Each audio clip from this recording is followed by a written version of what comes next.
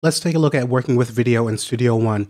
And before we get started, I just would like to mention that there is some sort of bug in Studio One or a limitation with audio routing in Windows that causes a bit of an issue. And I'm sure that's going to come up while we're going through this tutorial.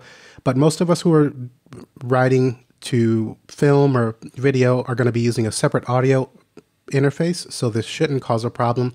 But I did want to bring that up.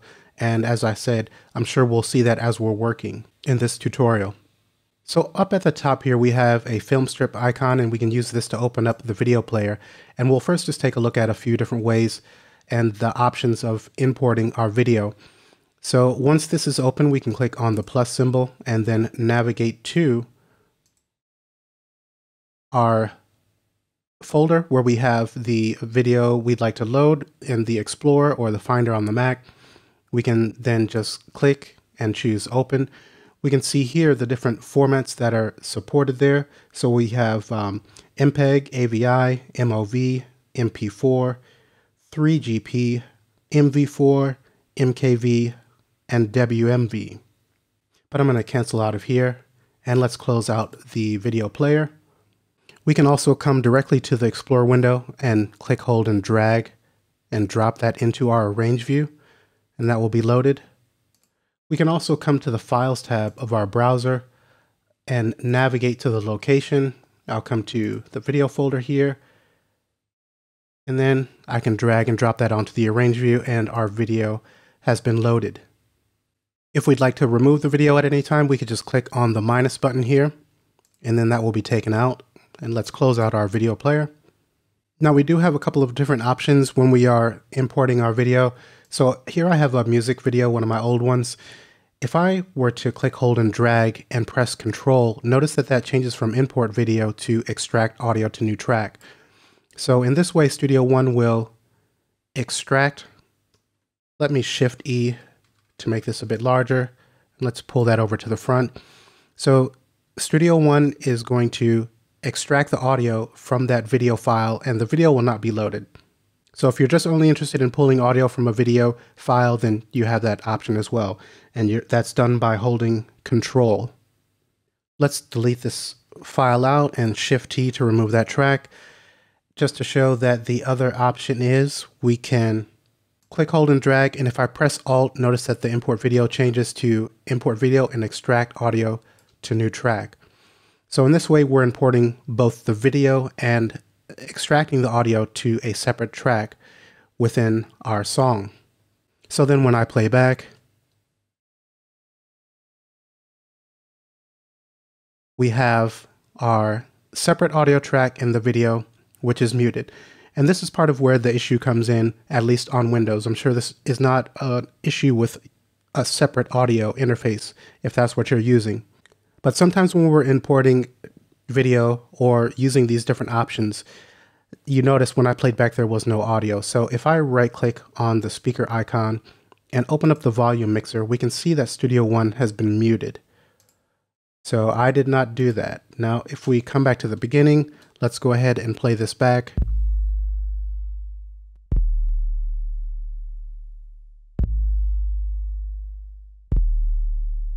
And now we have our audio, and it's actually doubled. I would think that it would only be doubled if we were to take the mute audio off from our video player, because the video player is going to send out audio, but by default this will be muted. So if this is muted, we should only hear the audio from our track up above, but it sounds doubled. And again, so there is some sort of issue when we click on this. If I come to the volume mixer, we can see that this is muted. And I think this is good that this comes up, because I actually receive a lot of comments of people saying that they run into this problem and they've watched my troubleshooting audio in Windows video and that this resolved it. So if someone at Presonus is seeing this, I hope you guys can fix this, or maybe it's just a Windows routing limitation with audio. Okay, I'm going to remove this video. Let's close our player and take this track out of there. And I'm going to bring in the other video that I have. And the next thing I'd like to mention is it might be useful for you to set the frame rate for your song. And you could do that when you're creating the song, but we could also come to Song up above and come to the song setup and then choose our frame rate here.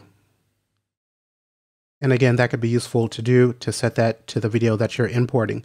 So if I come back to the Explorer here and let's right click on that video collage and come to the properties and let's check out the details, we can see that the frame rate for this is 30 frames a second. So it'd probably be a good idea to come to your song setup and then make that adjustment here as well. I'll apply that, okay. And the other thing that I'd like to mention is I usually have bars and beats for the ruler up above, but if you're using the professional version and possibly an artist, I'm not sure, we do have the option to add a secondary ruler. So if you'd like to see your frames, we can right click on the ruler and then come to the open secondary ruler and choose frames. So now we have that additional ruler where we can see in frames. Now on the video player itself, we've seen that the plus button will take us to an Explorer to load a video. The minus will remove. This will actually extract audio to a track. And we've seen that we can accomplish that also by holding Alt if we want to do that just in the beginning. We then have a video offset, and this is going to allow you to adjust the timing of your video to match with what you're recording or the audio that you're working with. So if I click on this, then we have this video offset display where we can make adjustments. And so here, this field here is going to adjust in milliseconds. This will be in seconds. This will be minutes, and this will be hours. So if we would like to offset our video, say by 3 seconds, then we could click in this field, and I'm just going to use my mouse wheel to move that up by 3 seconds. I'll click OK. So now when I play back, the video should not begin playback until 3 seconds. 1, 2, and now we start. So if you would like to move your video forward, then you would need to enter into the negative values. So let's come back to the beginning. And now you can see our playback here is starting all the way at the end of the video because this is a very short video. Let's come back to the offset. And we can even see as we adjust this, the video will update, as well as the playback cursor in the video player to show you where you're at. Okay, next we have this wrench icon that will allow you to change the size of your video, half size, the default, and double.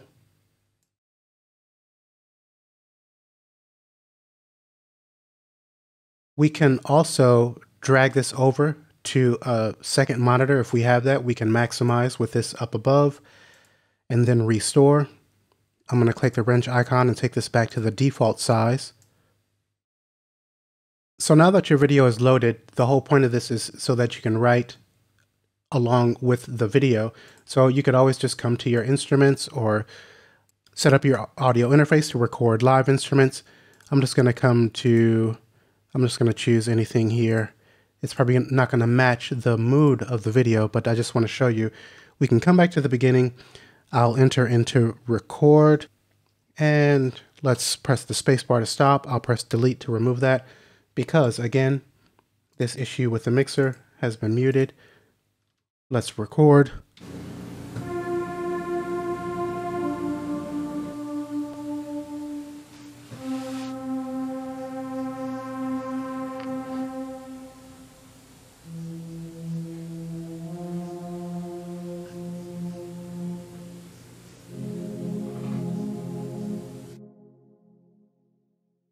Okay, let's close out the player, or we'll leave that open.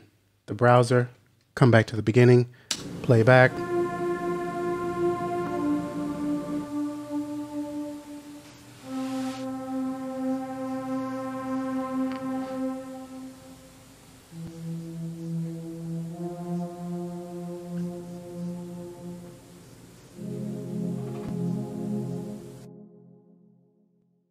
Okay, and so as you would with any other song, you just continue adding tracks and instruments, vocals, whatever you'd like to compose to your video. And one other thing that may be useful to you while you're working with, let's remove that secondary ruler for the time being, would be the marker track. So we can access that by clicking on the global track visibility button, choosing marker, and with this we can add different markers. So if we want to indicate certain scenes throughout our video, then we can easily do that. So wherever we position our cursor, then we could say there's a transition here. We could click on the plus button. That's going to add a marker. If I double click on that, we can then name that. I'll click OK. Let's come here.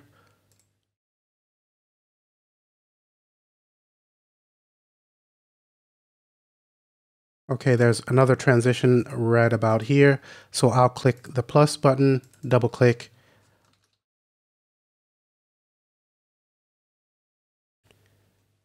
And let's just randomly place a couple more.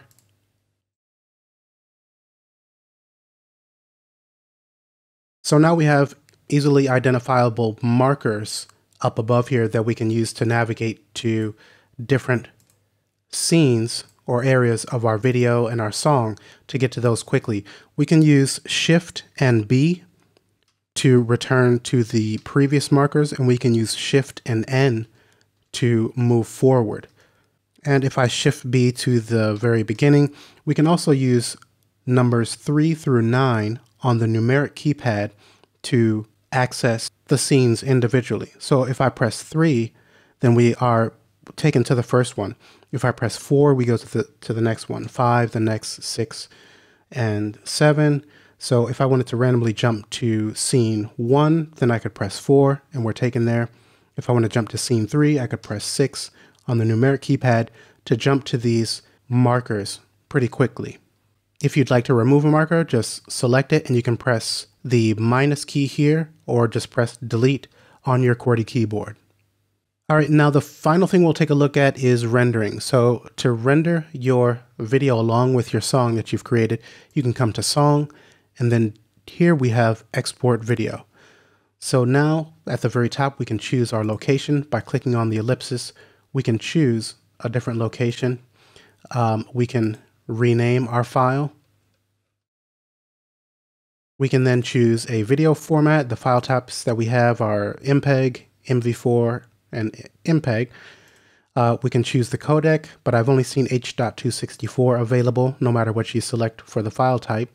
And then we have the audio codec, which will be on MP3 by default, but we can choose AAC or Dolby AC3. Now by default, our export range is going to be for the length of the video, but we could also choose between loop. So if we set up a loop here, a loop region, then we could choose to export by that. Between start and end marker, we can also choose to select certain portions between selected markers. So you see, we saw that I added the marker. So if we wanted to come here, we can choose from the different markers in between that I've added. And then finally, we have some mix down options. By default, this is just going to be on your main output. Then you just click OK and your video will start to render. All right, so these are some of the tools that we have available in Studio One for working with video and composing to video. I hope that this has been helpful, and it's kind of a bummer about the audio issue, but again, most of us who are doing this sort of work are going to be using a separate audio interface, so this should not pose a problem for you. And I think we will wrap up here. Thanks for watching, and I'll see you in the next tutorial.